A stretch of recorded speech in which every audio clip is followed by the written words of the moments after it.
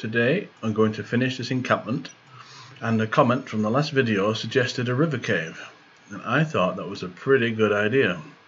It would give a reason to have an actual encampment on this lakeside, and it would make this flat featureless wall look a little bit more interesting.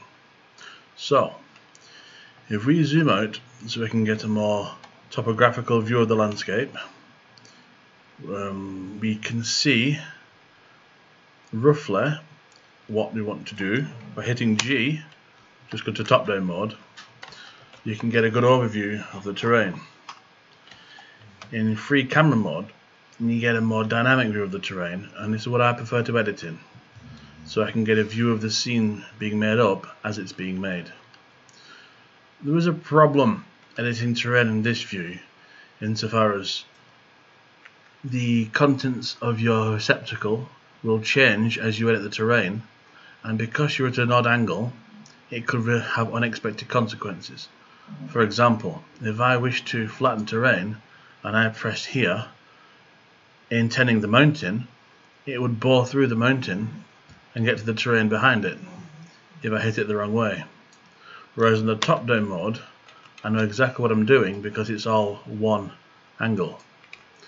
That said, it's good to use both views so you can get a good idea of what you're doing from the player's eye view and avoid gouges in your terrain. Now I'm going to load it back in because as far as river caves go, that's a little bit too big.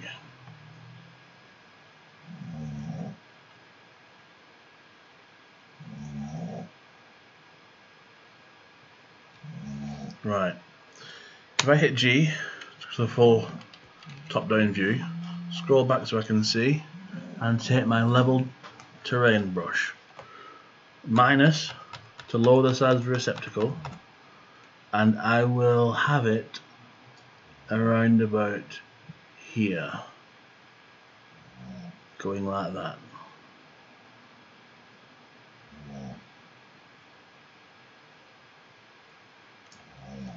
Now there's the basic shape I want, and now I'm going to go in and make it look not weird.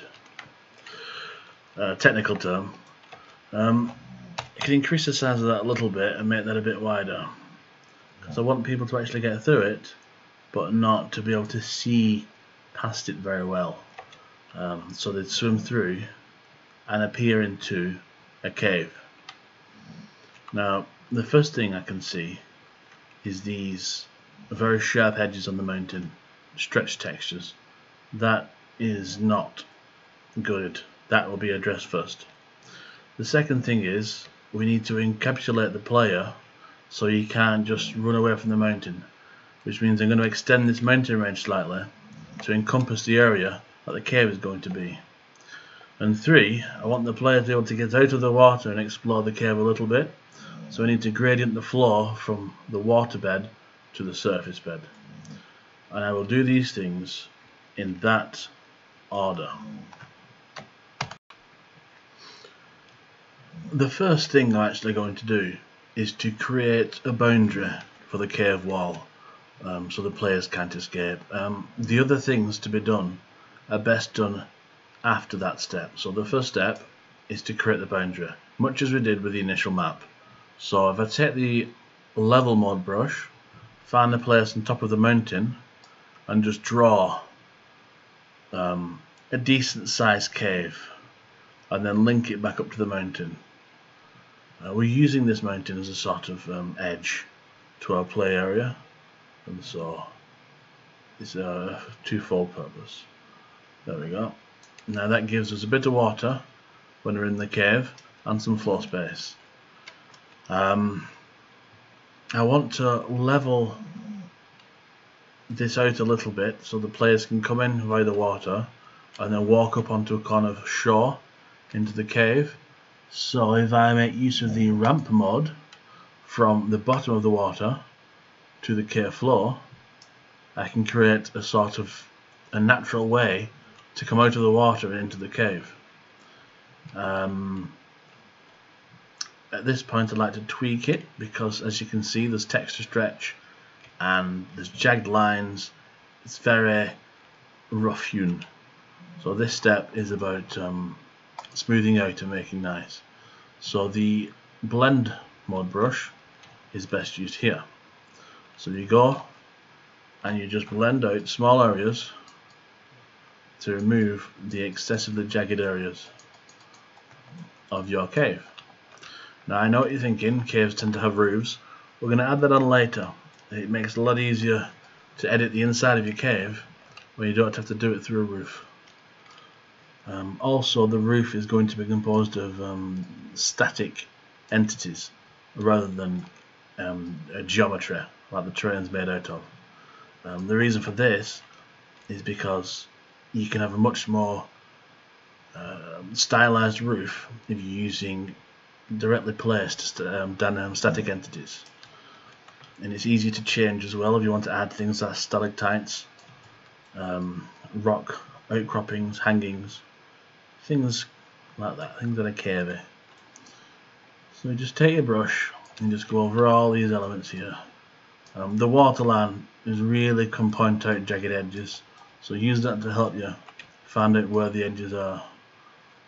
You want to get as smooth as possible, because if this is a true river cave, the rocks will have been eroded by the passage of water for years, and so will be really quite smooth.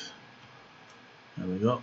Now there wouldn't be grass in a cave like this, so what I'd like to do is go to the paint texture brush, find a nice rock, and then paint rocks everywhere where there's grass.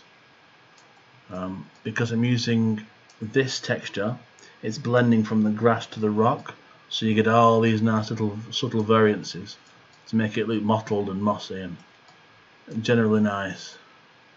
You want to get all that grass, even at the bottom of the river. You don't want grass there. If we apply it here as well, there shouldn't be any grass at the bottom of the river. I suppose you could call it a river, kind of like a creek, or just a cleft in the rocks where the water's come in. Now, you see these stretching here. We're not going to bother with that yet. That's going to be done as we're designing the cave entrance. Right now I'm focusing on the cave itself. So if you look at it from a top view, G, you can see the player will come through here, we'll be able to come up here, and then something could be here. Monster, treasure, or absolutely nothing. Have a completely red herring. It's up to you. Now, I like that, so I'm going to save it again. You could iterate the save, or you could use the older save. That is entirely up to you. One thing you could do is, it's 1.7 right now, you could put 1.7.1. So this is the first save in the 7th bit of the first tutorial, and that way you can have many iterations without going into silly numbers.